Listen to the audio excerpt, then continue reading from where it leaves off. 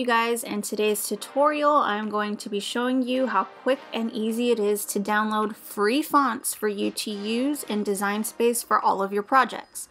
So to do this, we're just going to Google free fonts and a few different websites will come up that offer them. My go-to is DaFont. I download so many from here, they never fail me, and we will do a script font today. I use these often. I just love the way it looks. I use these on a lot of my projects.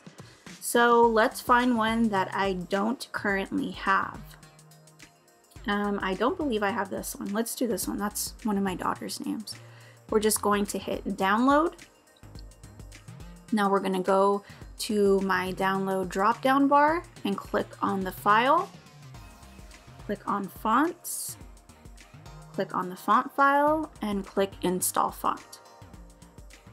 And there it is. That's how easy it is to save it to my computer. I am doing this all on my MacBook Pro. If you are using a different computer, it might be a little bit different, but it should still be just as easy.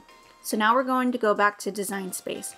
What I've noticed is that if you already have Design Space open and then you download a font, more than likely it is not going to come up in your font selections. You see, it doesn't mean that you did anything wrong. To fix this, you just have to exit your Design Space, reopen, and now the font should be available for us to use. I'm not sure why it does that, but in the beginning I thought I was doing something wrong. It turns out I just need to refresh my Design Space. So here we are, here's the font. Oops, spelling my name wrong. Okay, I just want to show you guys something really quick. Okay, so you see I typed out my name, and as you can see the letters are spaced apart. I personally do not like how that looks. When you're writing in cursive, you connect every letter, correct?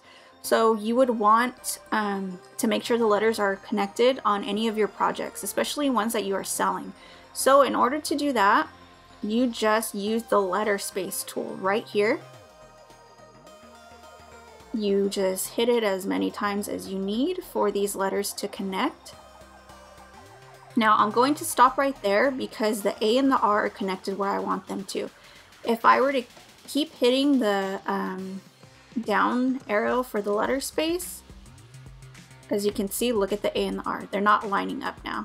So to fix that, let's go back to where I liked the spacing. And now we're just going to come over here and hit ungroup. And then we'll just manually put them together where we like the spacing.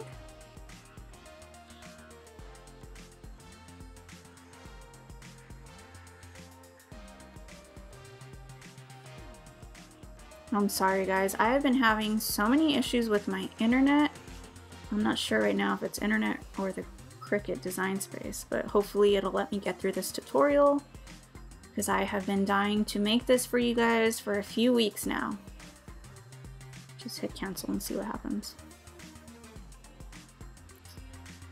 Okay, so now that they're spaced together properly, if I were to hit make it now and cut this in vinyl, as you can see over here, this is how many different cuts it's gonna make.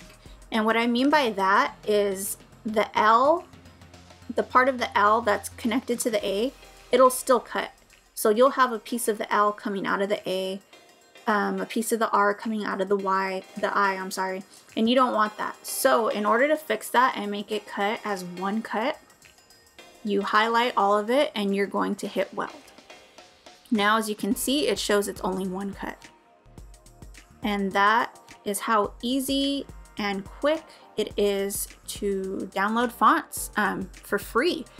I didn't know personally when I started that that was possible. I spent a lot of time purchasing fonts that I honestly don't even use. So this is a great alternative to save some money and give you more options in your projects. I hope this tutorial was helpful. Thanks so much for watching.